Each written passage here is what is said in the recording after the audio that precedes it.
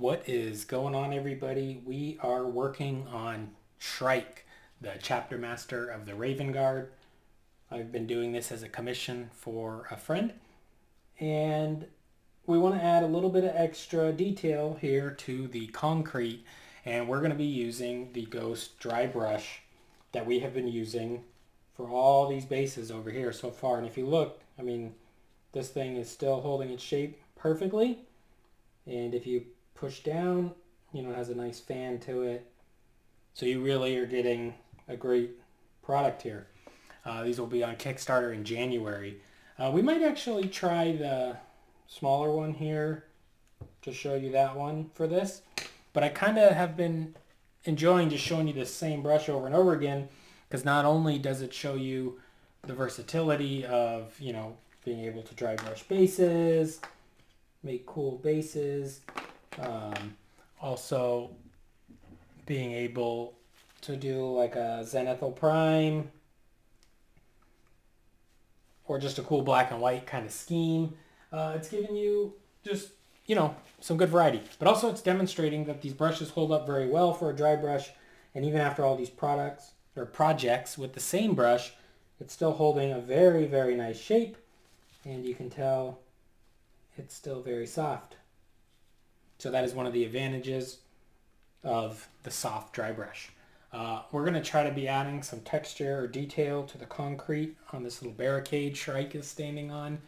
And we're going to be using Frostbite from P3, but any light blue color would work just fine. If need be, we will switch to the smaller dry brush here. But we're going to just start out by putting a nice dollop here on the napkin. And then we're going to work it out of the brush. And hopefully you can see that fine. I know it's a little out of focus. I have it focused to be a little closer so you can watch this work. But anyway, same thing as always, dry brush. You're getting the paint out of the brush, right? So you can stab, stipple, you can wipe. There you go. Most of the paint's out of the brush. And what we're going to do is just try to catch, using a downward stroke, try to catch some of these raised edges.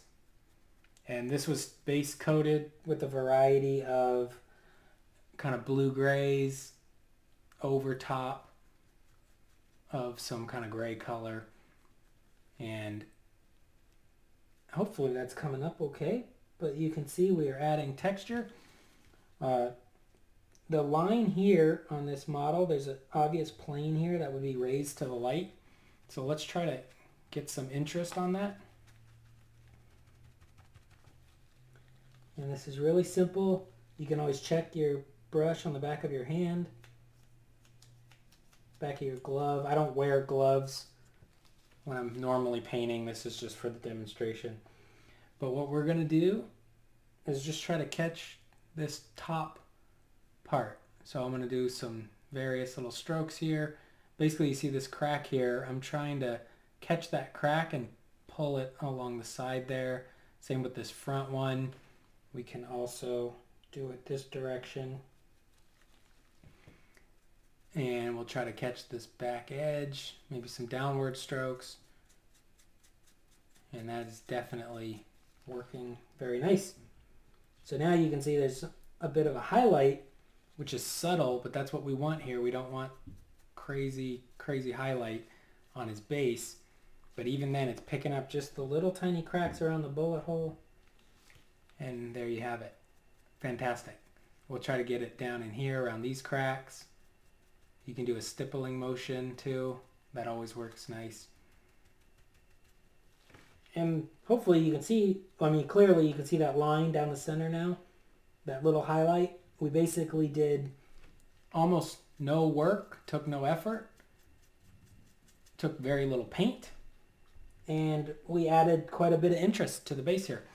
So we'll try to catch a little bit on the back, but this is a highlight, and we don't need to worry too much about highlighting deep down in the shadows here, but we'll try to catch this little piece here and some of this side here. And then we'll have to go back and clean up some of this metal rebarb or whatever.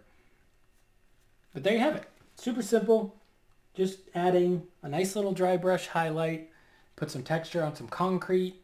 If you're working on concrete style bases or a material, definitely try out your light blues for getting that highlight on there.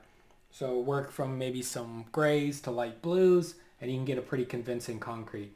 And I like to do this last dry brush after the weathering because it helps blend over top of the weathering and helps seal it in a bit. And then next we'll go back in and put a little bit more of the metallics on, and that should help it be finished up. So hopefully this simple quick video showing you how to dry brush concrete using light blues on Shrike here was helpful.